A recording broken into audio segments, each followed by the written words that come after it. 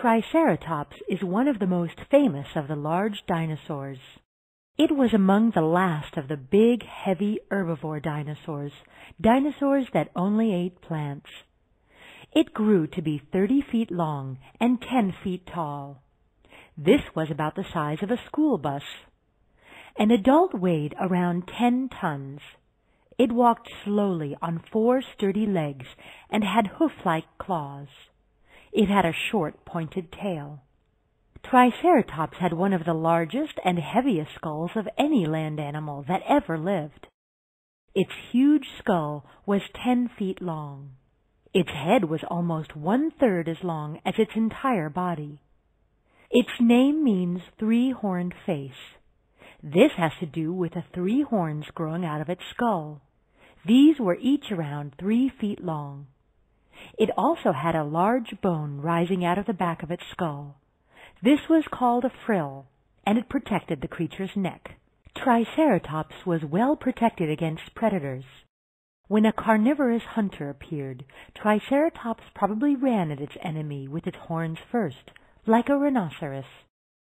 With its long, sharp horns, thick skin, and great size, even the largest predator would have thought twice about trying to eat Triceratops for dinner.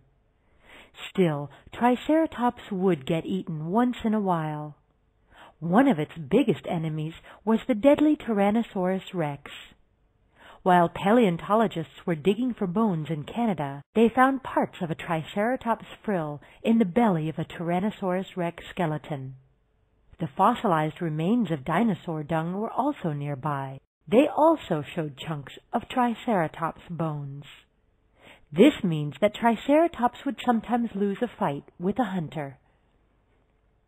Triceratops was an herbivore, meaning that it only ate plants. It probably ate conifers, cycads, ferns, and other plants that grew low to the ground. It could snip down tough plants with its hard beak. It would then grind them up with its many rows of back teeth and store food in its cheeks while it ate. This large dinosaur probably moved about in large groups.